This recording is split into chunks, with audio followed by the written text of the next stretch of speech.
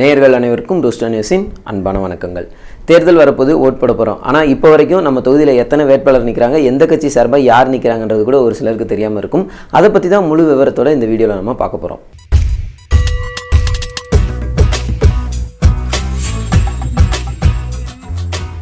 இந்தியாவினுடைய மக்களவைத் தேர்தல் ஏப்ரல் 11 ஏற்கனவே ஆரம்பிச்சிட்டாங்க. தமிழகத்தில் 18 நடக்க போகுது.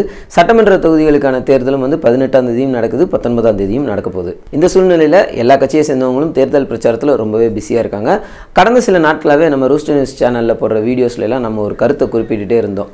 யாருமே பெரிய கட்சி, பெரிய சின்னம் அதெல்லாம் பார்த்து ஓட்டு போடாதீங்க. உங்கள் தொகுதியில் எந்த வேட்பாளர் இருக்காங்களோ அதில் யார் சிறந்தவராக இருப்பாரோ அவரை தேர்ந்தெடுத்து ஓட் போடுங்க.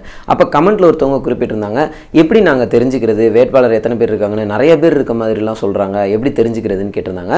அதுக்கு ஒரு சூப்பரான ரொம்ப ஈஸியான ஒரு ஐடியா இருக்குங்க. எல்லாருமே ஸ்மார்ட் ஃபோன் அப்படின்றது நிறைய பேர் யூஸ் பண்ணிட்டு தான் இருப்பீங்க. நீங்கள் யூஸ் பண்ணலைனாலும் உங்கள் வீட்டில் இருக்கக்கூடிய உங்களுக்கு அடுத்த தலைமுறையினர் கண்டிப்பாக யூஸ் பண்ணிட்டு தான் இருப்பாங்க. அவங்ககிட்ட சொல்லிவிட்டு API அதாவது அரப்போர் இயக்கம் அப்படின்னு ஒரு ஆப் இருக்குங்க ப்ளே ஸ்டோரில். அந்த ஆப்பை நீங்கள் டவுன்லோட் பண்ணிட்டீங்கன்னா போதும். அந்த ஆப்பில் இங்கிலீஷ் மற்றும் தமிழ் 2 மொழிகளிலையுமே ஒவ்வொரு தொகுதியிலையும் யார் யார் நிற்கிறாங்க, அவங்களோட டீட்டெயில்ஸ் என்ன, அவங்க அஃபிடவிட்டில் அதாவது எலெக்ஷன் கமிஷன் கிட்ட கொடுத்த அஃபிடவிட்டில் என்னெல்லாம் கொடுத்துருக்காங்களோ அந்த டீட்டெயில் முதற்கொண்டு அதில் வந்துடுதுங்க. அதை அடிப்படையாக வச்சு தான் இந்த வீடியோவில் கூட நான் உங்களுக்கு டீட்டெயில்ஸ்லாம் சொல்ல போகிறேன். முதல் தொகுதியாக நம்ம தேர்ந்தெடுத்திருக்கிறது வடசென்னை. வடசென்னையில் மொத்தம் 23 வேட்பாளர்கள் இருக்காங்க. தேமுதிக சார்பா அதாவது ADMK பிஜேபி இந்த கூட்டணி சார்பா R மோகன்ராஜ் நிற்கிறாரு. DMK சார்பா டாக்டர் V கலாநிதி அவர் நிற்கிறாரு. பகுஜன் சமாஜ் கட்சி சார்பா S ராபர்ட் ஞானசேகரன். தேசிய மக்கள் கட்சி சார்பா ML ரவி. தமிழ்நாடு இளைஞர் கட்சி சார்பா L காமேஸ்வரன். நாம் தமிழர் கட்சி சார்பா காளியம்மாள். கம்யூனிஸ்ட் கட்சி சார்பா J செபாஸ்டின். மக்களாட்சி கட்சி சார்பா K பிரபாகரன். மக்கள் நீதி மையம் கமல் அவர்களோட கட்சி சார்பா AG Maurya. Peoples party of India அந்த கட்சி சார்பா L பிரவீன்குமார். இதுவரைக்கும் பார்த்த 10 பேரும் ஒரு கட்சி சார்பாக நிற்கக்கூடிய வேட்பாளர்கள். மீத இருக்க 13 பேரும் சுயேட்சையாக நிற்கிறாங்க. அந்த 13 பேரில் P சந்தானகிருஷ்ணன் அவர் மட்டும் TTV தினகரன் அவங்க கட்சி சார்பாக அமமுகன்னு சொல்கிறாங்களே அந்த கட்சி சார்பாக நிற்கிறாரு. இந்த கட்சியை இன்னும் அதிகாரப்பூர்வமாக அவங்க பதியாத காரணத்தினால அவங்க சுயேட்சையாக போட்டிட்டு இருக்காங்க. மீதம் இருக்கக்கூடிய 12 சுயேட்சை வேட்பாளர்கள் R Arulmurugan, S Ganesh, N Satish Kannan, G Srinivasan, V Saravanan, C Dhanraj, S Selvaraj, J Dharanidharan, AG Damodaran, P Marimuthu, S Prithviraj மற்றும் L ராஜ். என்னதான் 23 வேட்பாளர்கள் இருந்தாலுமே நார்மலாக ஒரு போட்டி அப்படின்னு வரும்போது ADMK DMK அப்படின்ற மாதிரி தான் பிரிக்கிறாங்க. அப்படி பார்க்கும்போது ஆற்காடு வீரசாமி அவர்களுடைய பையன் தான் DMK சார்பாக டாக்டர் V கலாநிதி அவர் வேட்பாளராக இங்கே நின்றுட்டு இருக்காரு. இவருக்கு ப்ளஸ்ன்னு பார்க்கும்போது அந்த தொகுதியில் கொளத்தூர் தொகுதியும் வருது. அந்த கொளத்தூர் தொகுதி பார்த்திங்கன்னா DMKவோட தொகுதியாக இருக்குது. இப்போது ஸ்டாலின் அவர்கள் தான் அங்கே MLAவாக இருக்கார். அதே சமயத்தில் RK நகர் MLA தொகுதி TTV தினகரன் கிட்ட இருக்கிறதுனால அவங்க கட்சிக்கும் அது ஒரு ப்ளஸ் பாயிண்ட்டாக பார்க்குறாங்க. தேமுதிக சார்பாக போட்டியிடுற மோகன்ராஜ் அவர் ஏற்கனவே கேட்கும்போது சேலம் தொகுதி தான் வேணும்னு கேட்டிருந்தாரு. ஆனால் அவருக்கு கட்சி சார்பாக கொடுத்தது வடசென்னை தொகுதி. அதனால அவருக்கு அதில் பெருசாக ஒன்றும் அங்கே இம்பேக்ட் இல்லை அப்படின்ற மாதிரி சொல்லிக்கிறாங்க.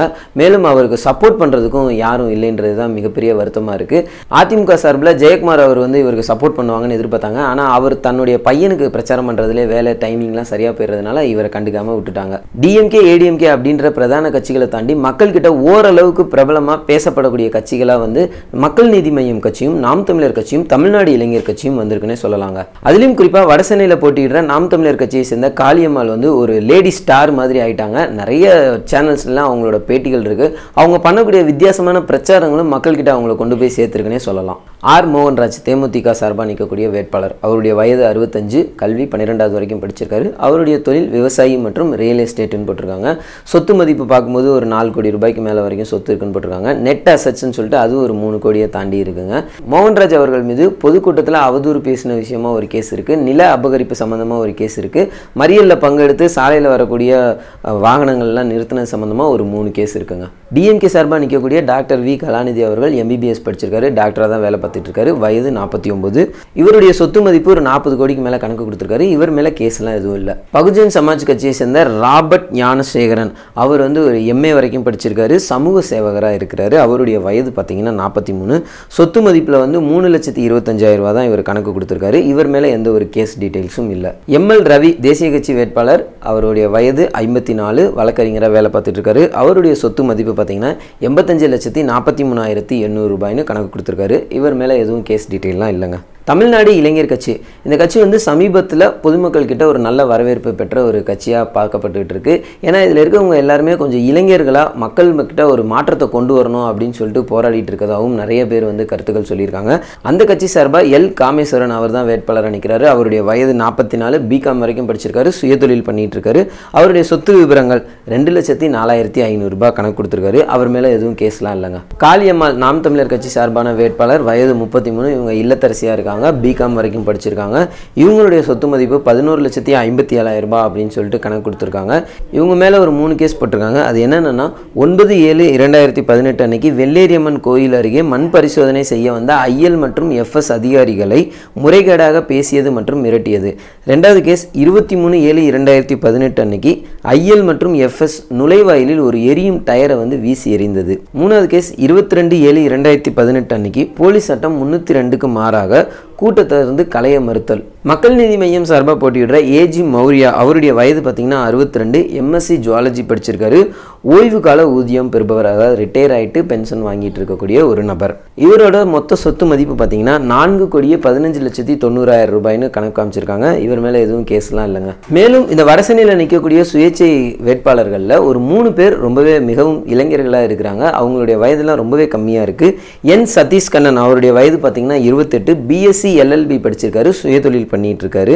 அவருடைய சொத்து விவரங்களில் 8,43,000 ரூபாய் கணக்கு காமிச்சிருக்காரு. இதன் பிறகு எஸ் பிருத்திவிராஜ் அப்படின்ற ஒரு இளைஞர் சுயேட்சையா நிற்கிறாரு. அவருடைய வயது பார்த்தீங்கன்னா 25 தான், எழுத்தராக வேலை பார்த்துட்டு இருக்கதா சொல்லியிருக்காரு. 12th ஸ்டாண்டர்ட் வரைக்கும் படிச்சிருக்காரு. அவருடைய சொத்து மதிப்பில் 7,07,000 ரூபாய் கணக்கு காமிச்சிருக்காரு. அவர் மேலே எதுவும் கேஸ் டீடைல்ஸ்லாம் இல்லை. அதன் பிறகு வி சரவணன், பிஎஸ்சி பிஎல் படித்த வழக்கறிஞராக வேலை பார்க்கக்கூடிய ஒரு இளைஞர், வயது 29, அவரும் வேட்பாளராக நிற்கிறாரு. அவருடைய சொத்து விவரங்களில் 3,53,700 ரூபாயின் கணக்கு அமைச்சிருக்காரு. இவர் மேலே எதுவும் கேஸ் டீடைல்ஸ் இல்லை. இது போக இன்னும் சுயேட்சையாக நிற்கக்கூடிய எல்லா வேட்பாளர்களுடைய பெயர், தொழில் மற்றும் அவங்களோட சொத்து விவரங்கள், அவங்க மேலே என்ன கேஸ் இருக்கா இல்லையா அப்படின்ற டீட்டெயில்ஸும் வந்து அதில் காமிக்கப்பட்டிருக்கு. இது முழுசையும் நீங்கள் ஃபுல் டீட்டெயிலோட அந்த ஆப்பில் வந்து கிளியராக பார்த்துக்கலாம்னு சொல்லிட்டு, இந்த 23 வேட்பாளர்களில் உங்களுக்கு யார் தகுதியான வேட்பாளர் அப்படின்னு மனசில் தோணுதோ அவங்களுக்கு உங்களோட ஓட்டு போடுங்க. இல்லைப்பா இந்த 23 பேருமே வேஸ்ட் தான் அப்படின்னு நினச்சிங்கன்னா, இந்த 23 பேரோட ஃபோட்டோவையும் சிம்பிளையும் தாண்டி கீழே நோட்டா அப்படின்னு ஒரு பட்டன் இருக்கும் கடைசியாக, அந்த பட்டனில் உங்கள் ஓட்டை போட்டுருங்க. ஓட்டு போடாமல் மட்டும் இருக்காதீங்க, அது நம்மளுடைய கடமைன்னு சொல்லிட்டு வேறொரு வீடியோவில் இன்னொரு தொகுதியோடைய டீட்டெயில்ஸ்லாம் பார்ப்போம்னு சொல்லிட்டு உங்களிடமிருந்து விடைபெறுவது த ரூஸ்டர் நியூஸ் டீம். இந்த வீடியோ பற்றின கருத்துக்களை கமெண்ட்டில் பதிவு பண்ணுங்கள். இந்த வீடியோ உங்களுக்கு பிடிச்சிருந்தால் லைக் பண்ணுங்கள், ஷேர் பண்ணுங்கள். த ரூஸ்டர் நியூஸ் சேனலை சப்ஸ்கிரைப் பண்ணுங்கள். மறக்காமல் பெல் சிம்பலை ப்ரெஸ் பண்ணுங்கள். நன்றி, வணக்கம்.